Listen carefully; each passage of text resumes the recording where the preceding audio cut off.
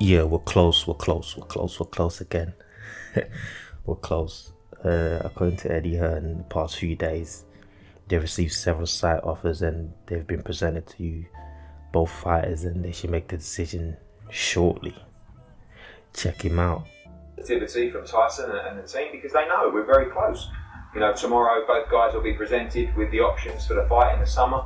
You know, you heard from Anthony Joshua on social media as well, and you know, he doesn't talk that much, AJ, about fights coming up, and he talks when things are close, and you can feel the excitement building between both fighters right now. We're in a great place. We've got several offers on the table. As I said, they'll be presented to the fighters tomorrow, and I'm quietly confident. You know, and again, it was nice to see Tyson Fury post with a little bit of enthusiasm, because I guess he feels we're close now as well. Had some big news, 3 or 4 big offers on the table. Interest from Saudi Arabia, my gypsy brothers in Qatar, Uzbekistan, Russia, America, England. There's some big offers on the table. I'm going to go through them on Sunday, and hopefully we get this big fight on and let me smash this big dosser, a big useless dosser, let me say, because when I get him, I'm going to give him that. To be honest with you, I kind of got sick and tired of making John Fury cries again. And I don't even f***ing swear. Tyson Fury is crying again. It just got a bit repetitive.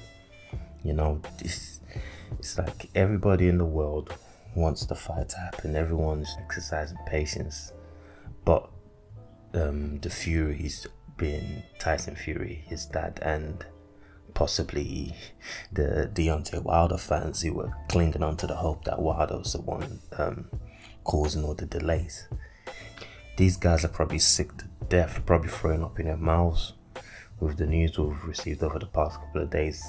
How on earth you can consider yourself a boxing fan and not want such a fight to take place is beyond me. It makes absolutely no sense.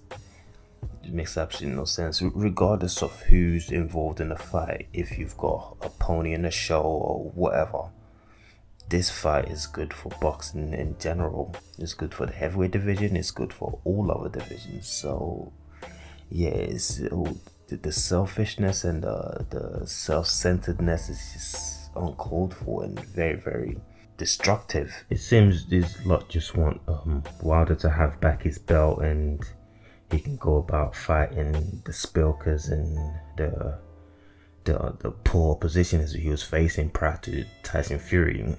They probably wouldn't mind seeing Wilder Ortiz 5 at this point. They just don't want any form of adversity. They don't want no smoke, to put it in much more simpler terms. They just want Wilder to have his belt and him to go do his thing in one corner, and they can, you know, manufacture news and manufacture quote-unquote facts and just, you know, crack on that way, just living their own little fantasy island. But nah, Fury talking about he wants to fight 2 other random guys and AJ's not important and this and that. All of those strange talks, which is like, are you kidding me? Like, what's more important than having the undisputed title fight?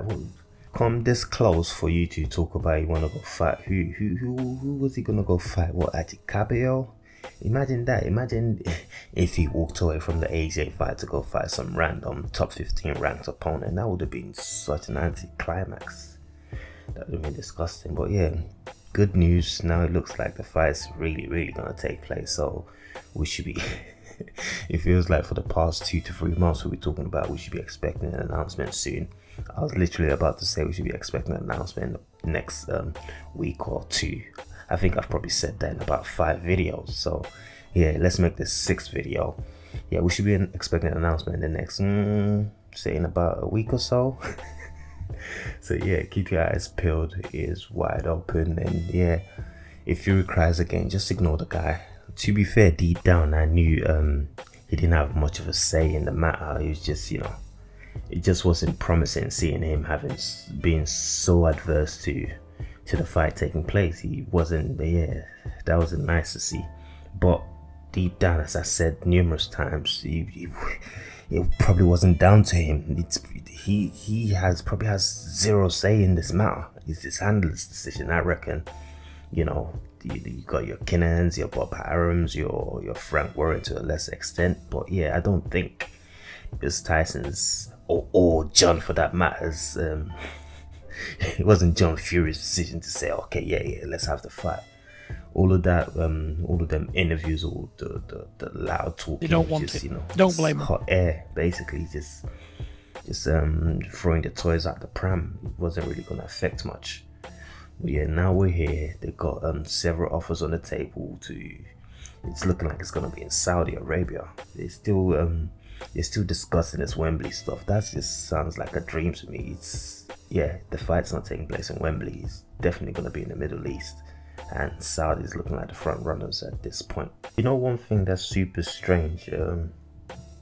I'm still not over how Tyson Fury acted towards, even though I'm saying let's move on, I'm still not over his behavior towards the delays and the rest of it.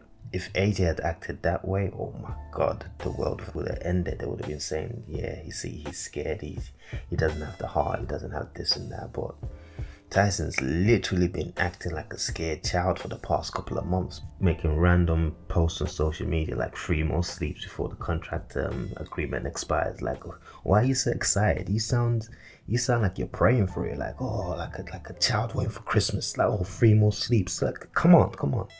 Whose side are you on here? Do you want the fight to take place or not? All of that was just strange stuff in my opinion. But yeah, yet again, he gets away with it. He's still the big bad gypsy king. He's still this and that. Yeah, AJ's still the mentally weak one. AJ's still the scared one, right? Ridiculous. As usual, leave your thoughts in the comment section below. Like the video, subscribe if you're new, click the notification bell so you know exactly what's going on. I'm out.